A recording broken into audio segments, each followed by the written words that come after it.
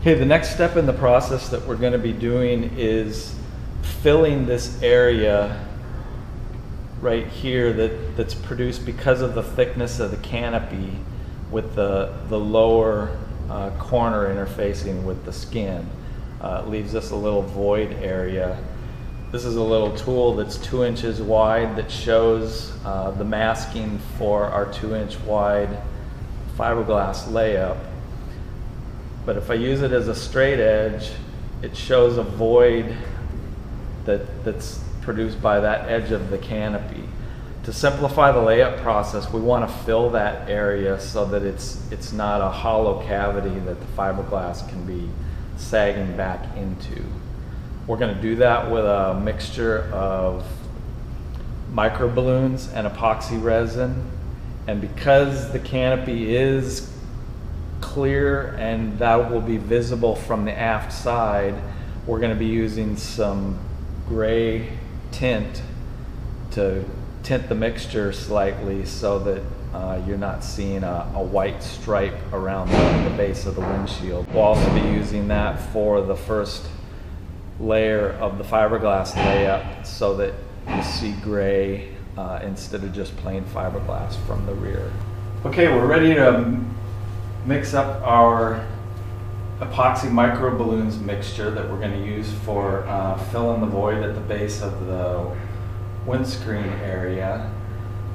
We use West Systems epoxy resin and hardeners. There's a lot of different epoxies that are popular, and you know, whatever is locally available to you would be totally acceptable. This one's popular. It is available at a lot of the bolt supply places that you can buy materials and parts from. So for most people, it should be generally available. Mixing cups, we just use a simple clear 12-ounce Solo cup that you can buy in large bag fulls at grocery stores, that type of place. Whatever you use for a cup, consider it being sure that it's compatible with the resin that you're using. If you don't know for sure, do a small batch of resin as a test and make sure it doesn't melt your cup. These cups work fine with the epoxy and polyester resins. And they're relatively inexpensive, so we just throw them away. You can use a lot of other things for cups too, you know, saving little cups from yogurt, that sort of thing, and use that as your mixing cup. Those usually do fine with the resin. So I have a cup here with some micro balloons, which is a hollow glass sphere that's extremely light and is very sandable in the resin, which is why we're going to use it in this application. It's used in a lot of other places as a easy sand filler.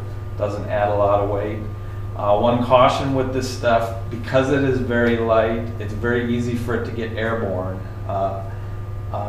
Not wearing one right now, but wearing a respirator or at least a dust mask is a really good idea when working with that. You don't want to be getting that in your lungs.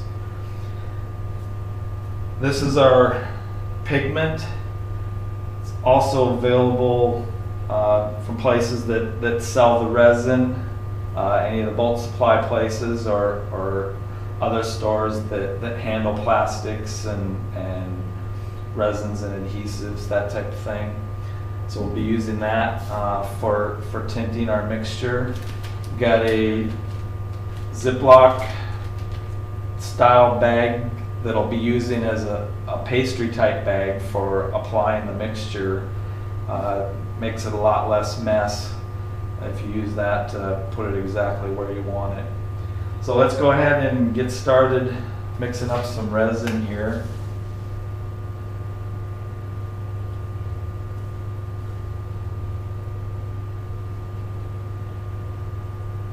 These are dispensing pumps that are available with the West Systems, and most of the popular systems have the same type of thing. where you just use one pump per one pump of hardener.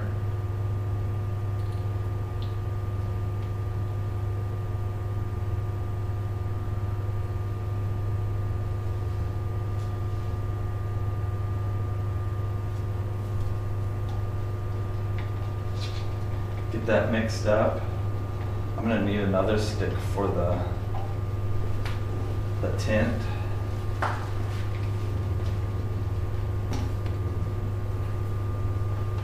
The ratio of the tint is 1 ounce per quart of resin. We're not mixing up anywhere nearly a quart of resin. So for a small mix like this, just a little dab off the end of a stick.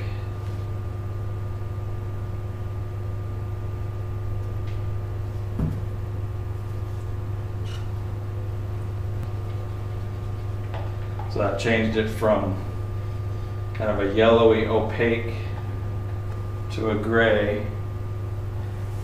So when we know we've got the two liquids well mixed, now we can start adding some microblooms.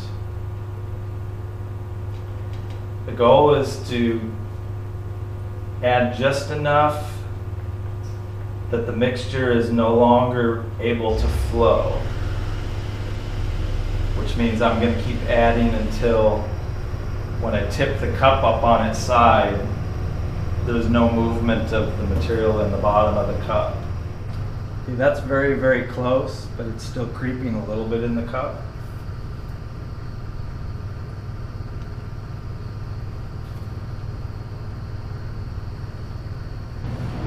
Okay, so here we have the mixture at the consistency that we want. See, it's stable in the cup and doesn't pour, but it's still very workable. So we're going to take and turn our bag inside out.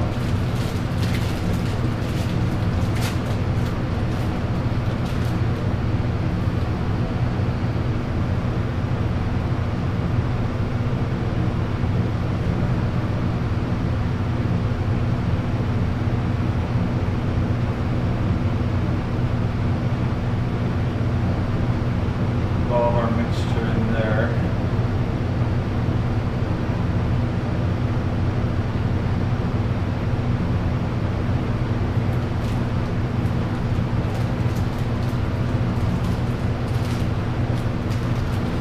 Just squeeze the bag and just squeegee everything off of the popsicle stick.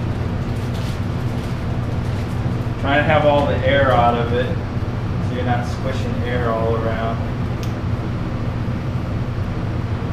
Seal it up.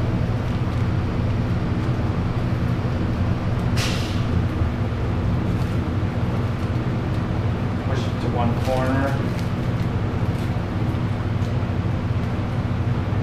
And we're going to use the scissors and cut the corner off to where it would leave a hole of about 1/4 of an inch. 1/4 to 5/16 right in there. Okay, so I'm going to start applying the mixture here. Doesn't take a lot, just enough that it's going to fill in that void.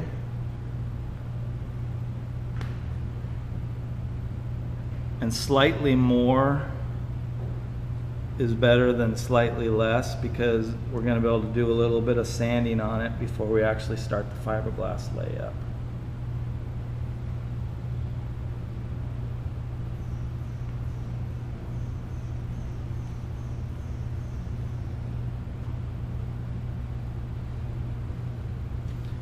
You can do a little bit of tooling of the material to just kind of trowel it smooth.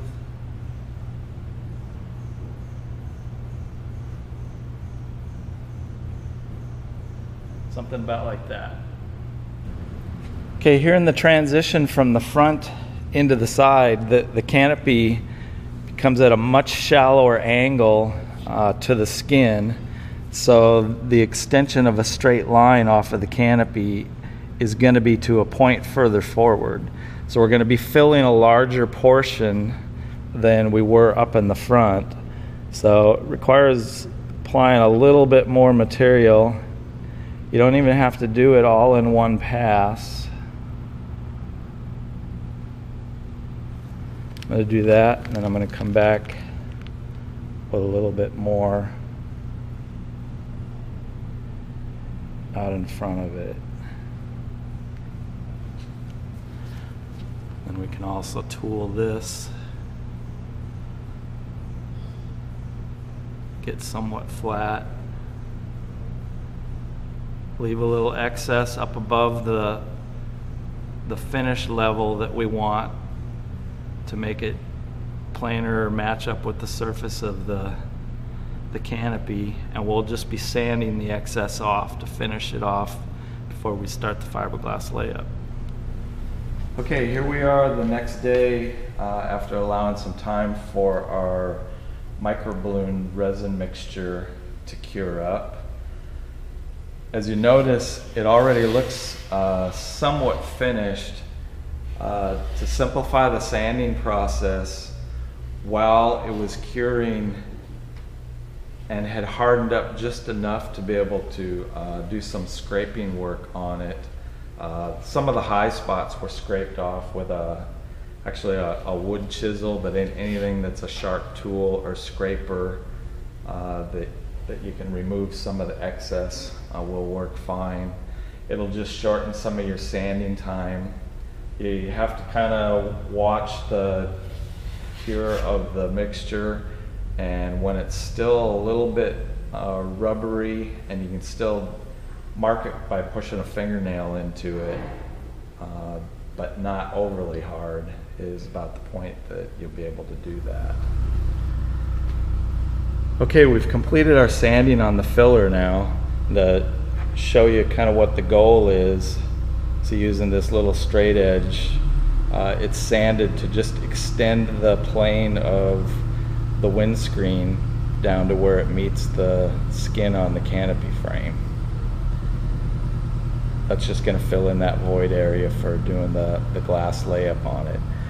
When you're done with the sanding, you want it to all be back to relatively clean